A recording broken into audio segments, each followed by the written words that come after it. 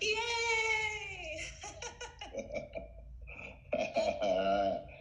We got it. Not a millennial, but muddling through here on the tech. Neither am I. Same thing. So we're in the boat. We were in the same boat together. Well, thank you for agreeing to come through and chat with me and us. No, how are you doing? I'm good. I'm hanging in there. I just found out that the smoothie I made to get me through this whole thing is completely frozen. So oh, man. I thought it would be old in the freezer. I didn't realize it would freeze so fast. How are you doing? I'm doing good. You know, we fighting the good fight, doing what we have to do. So I'm excited about that. I guess first, actually, let me lift up Breonna Taylor, Ahmaud Arbery, George Floyd, Rashard, and I want to lift up Toyin, who was a young activist in Tallahassee, Florida, who was killed. And I want to lift up a friend of ours at the Hip Hop Caucus who passed away about 10 days ago, named Jazz Flash. She was an amazing writer for This Is Us. And so I kind of wanted to lead with that because I just wanted to actually make sure that if anybody out there, this time is very hard with COVID and what's going on in our communities. And if you have any kind of issues going on, please do not hesitate to call the suicide prevention line at 1-800-273-8255. That's 1-800-273-8255, because a lot of us out here who are doing this work need to make sure that we show love. And sometimes we don't show love for ourselves the way that we need to. So I just want to lead with that because, yes, Black Lives matters, but you matter as well. Your spirit matters, your emotions matter, your work matters. Everything about you, if you're watching, matters. So I just want to make sure that for all those who are fighting a good fight, take care of themselves, because self-care is a revolutionary act. It is indeed. Thank you for grounding us in that before we launch into who knows what here, I may ask you. No, definitely. So you are founder and president of Hip Hop Caucus. Yeah. For those who are not familiar, tell us about it. What is the work that you do? Yeah, Hip Hop Caucus will be 16 years this year. We were most known in the beginning for doing our voting work. So we started first with Vote or Die, and now we have the campaign called Respect My Vote. Mm-hmm. And so for those watching, just take 2 minutes, and if you haven't registered to vote, go to respectmyvote.com right now, register to vote. But it's the longest running hip hop campaign ever. And so that's exciting. We've done that. And then I'm originally from Louisiana. So when Hurricane Katrina hit, we began to get more engaged in that work as well regarding environmental justice and climate justice. And I think for many of us, they kind of wanted to silo Hip Hop Caucus and said, okay, it's another primarily Black organization doing this work, so you just do environmental justice work. And we're like, no, we don't. We first of all, we're not just all Black. We're Black, white, brown, red, male, female, gay.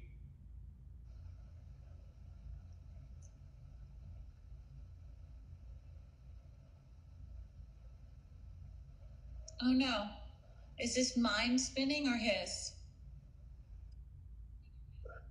I lost you. No, I'm here. I know. Mom was calling me. I'm actually tonight. I'm in 2 places at the same time.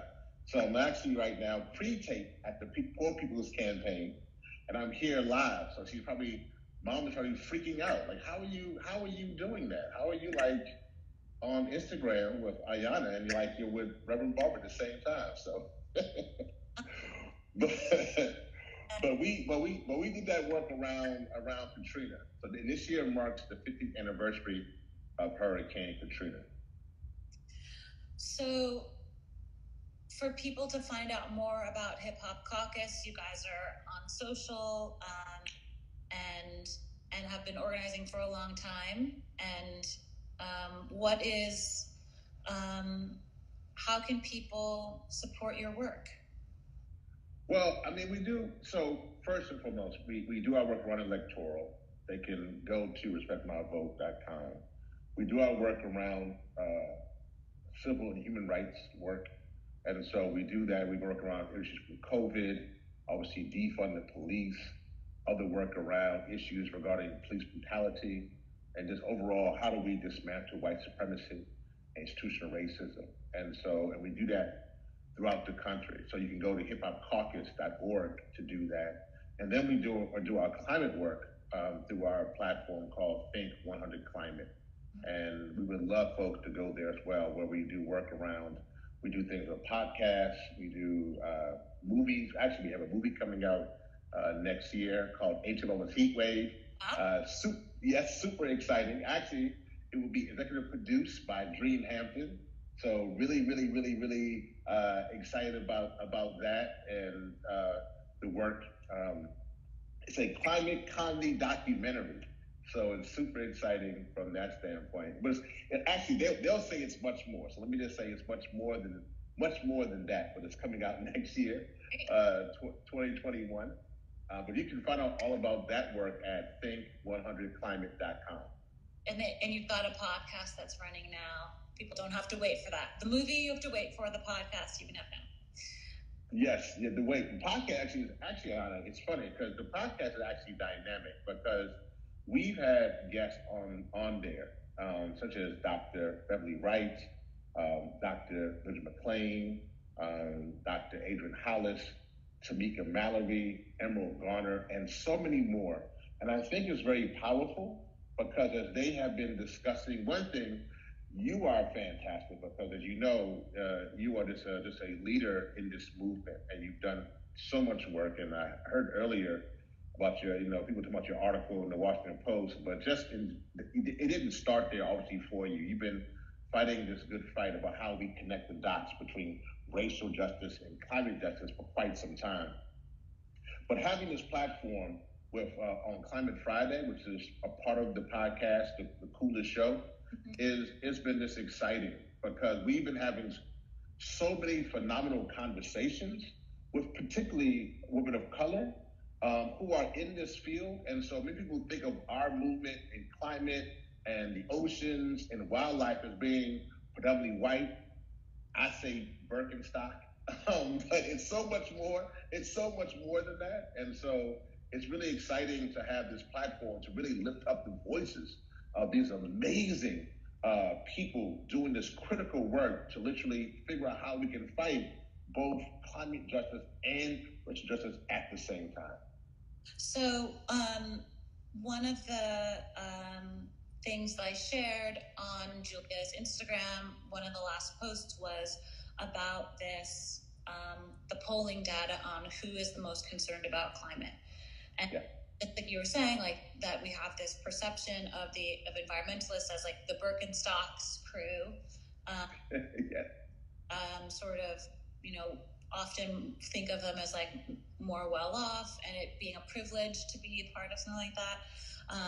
And so I was actually really surprised when I first saw, I think just last year, the Yale Center on Climate Change, Communication, and George Mason University have been doing this polling for a decade, asking people about their perceptions of climate change. And they've been breaking that down by demographics, and they released data just a few months ago showing how that breaks down by race. And it's 49% of white people are concerned about climate change, 57% of Black people are concerned about climate change, and 70% of Latinx people are concerned about climate change.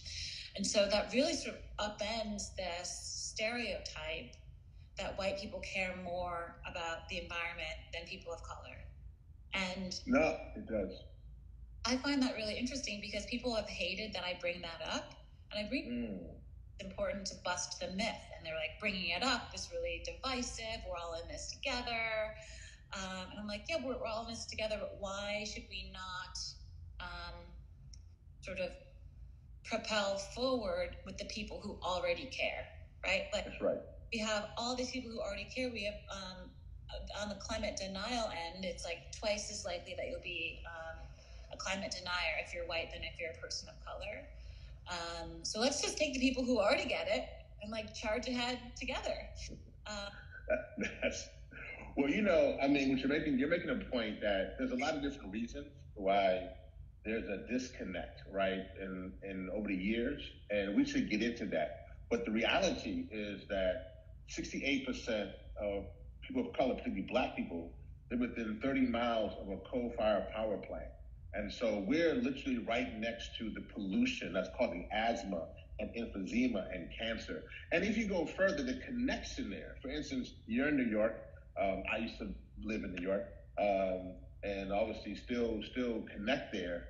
But Eric Garner, for instance, is a good example of that connection between racial justice and climate justice. Because in Eric Garner, obviously, we all saw him being choked to death in this illegal chokehold by the police department.